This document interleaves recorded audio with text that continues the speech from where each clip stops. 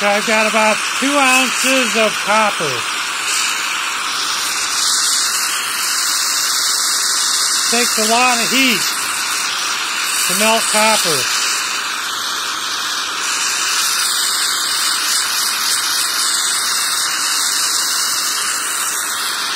You got to really roll it around. Heat up the tip really good. And the camera's in my way. Hang on.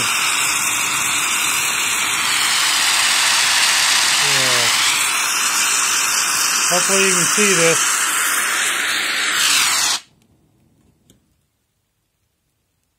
Okay, that went pretty good. The little arm that holds the camera was right in the way of my arm, so made pouring it kind of difficult. So this was the sand casting of this band here that I carved.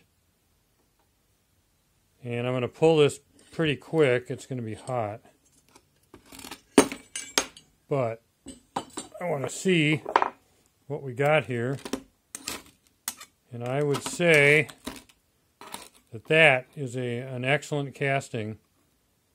I think in the future we could actually go with maybe a little finer vent so we don't get quite so much metal coming through, but these will be really easy to cut off. I probably had a good ounce for the button and the sprue here. It looks like I got an excellent cast. So we'll stop it there. And I guess next up will be possibly finishing it. All right, thanks.